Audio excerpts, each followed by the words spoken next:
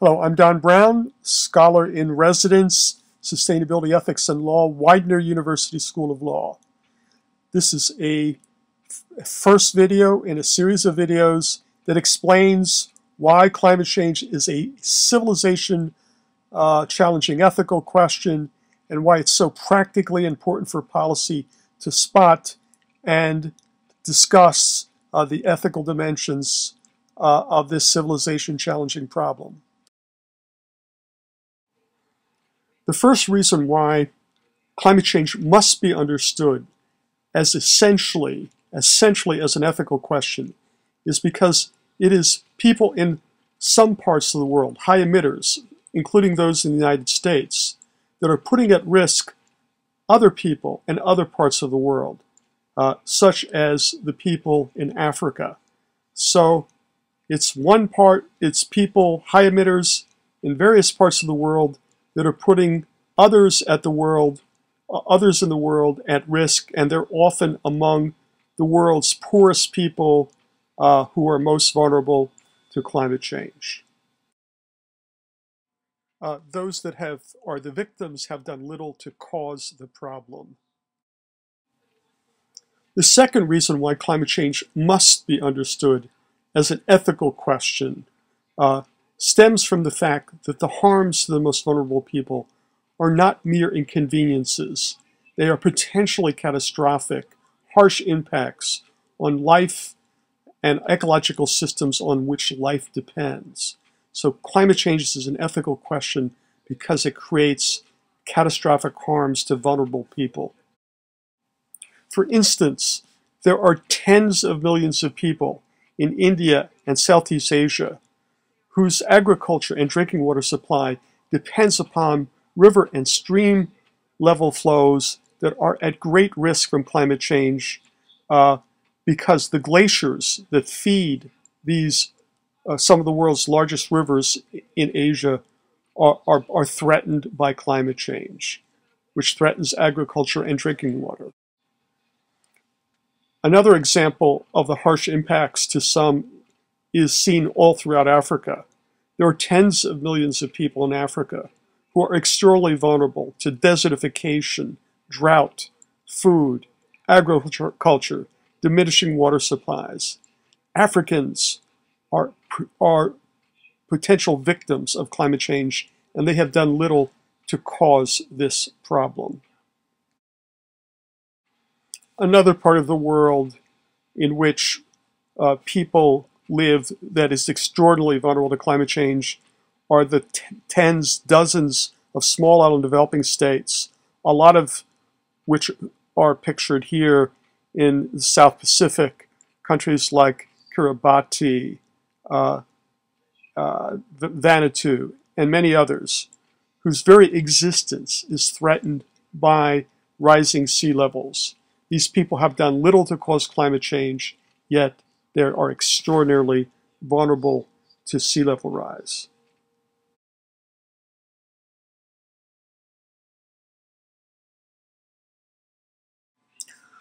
A third reason why climate change must be understood essentially as an ethical question stems from the fact that the victims of climate change, the poorest people around the world, can't petition their governments to protect them. Their only hope is that the high polluters, such as people in the United States and other developed countries, will see that they not only have economic interests, but they have duties, responsibilities, and obligations to the victims. In other words, it's an ethical question because those that are causing the problem must understand that they have duties to change their behavior. Having established, hopefully, that climate change must be understood as a civilization-challenging ethical question, another fair question is, what do we mean by ethics?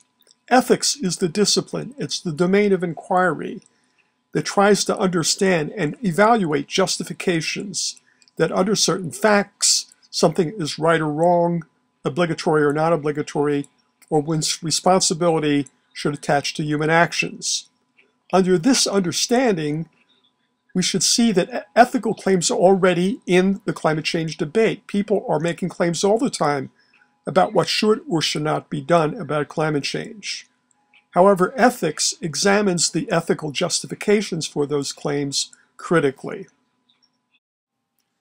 Having established that climate change is a civilization-challenging ethical question, a fair question that one would logically ask is whose ethics should count.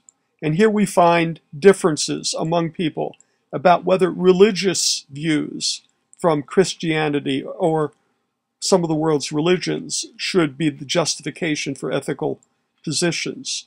Many people make secular arguments based upon different kinds of ethical theories, such as utilitarianism, rights-based theories, etc. And so, spotting the ethical issues leads to three possible consequences. One is agreement among ethical theories as to what is right is wrong. Another is disagreement as to what is right or wrong. But a third possibility was everyone may agree that a position is wrong, even though people disagree as to what ethics requires. As we will see in a few minutes, there's not one ethical question raised by climate change, but a host of civilization-challenging ethical and moral questions entailed by climate change. On some of these issues, there's actually agreement about what ethics requires. And that is because most religions support something called the Golden Rule. There's a variety of well-accepted principles of international law that apply to these ethical questions. But there are other questions that there is disagreement as to what ethics requires. Yet, even in these cases, as we will see, there is often agreement that positions that governments have taken on these issues are ethically bankrupt, even though there is disagreement as to what ethics requires. And so, as we'll see later on, although there is disagreement among ethical theories as to what justice requires for some climate issues, it's easy to spot injustice. It's easy to conclude in some cases that some of the positions taken by governments on some of the ethical questions raised by climate change are clearly ethically bankrupt.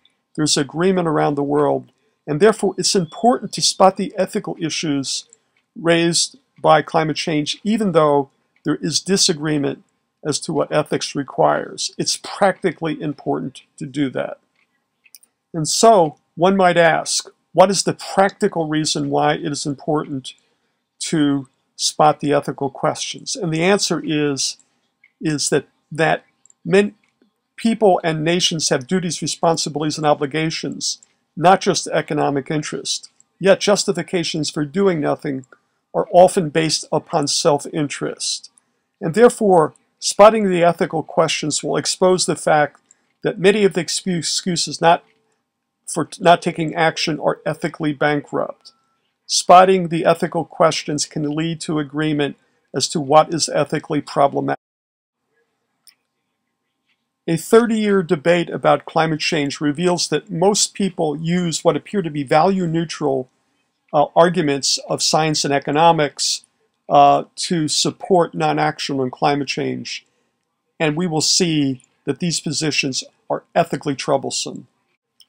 And so, it's critically important to identify the ethical issues entailed by climate change because, for the most part, the debate has been played out using scientific claims and economic claims which appear to be value neutral, but hide very controversial ethical issues, as we will see. And so it's important to examine the ethical questions because they're often hidden in scientific and economic arguments about what the right thing to do is. Once we search for the ethical questions in these scientific and economic arguments, we will discover that they hide extraordinarily controversial ethical positions. And so we end this introduction to the ethics of climate change by pointing out that climate change raises a host of different ethical theories, ethical issues, moral issues, which raise different kinds of ethical questions. Such questions as, what should the greenhouse gas atmospheric stabilization concentration be? How do we divide up responsibility between nations and individuals? Who should pay for damages? Who should pay for adaptation? What are the ethical questions raised by economic, self-interested arguments in opposition to climate change policies that are based upon cost to the polluter? We end by noting that climate change raises a host of different ethical questions, and we need to examine these questions ethically. We end part one of this introduction to climate ethics by summarizing. We hope we've shown why climate change is an ethical issue, why it's practically important to spot and discuss the ethical issues. This is the end of part one. Part two, we will relook at these issues in the context of specific climate change ethical questions.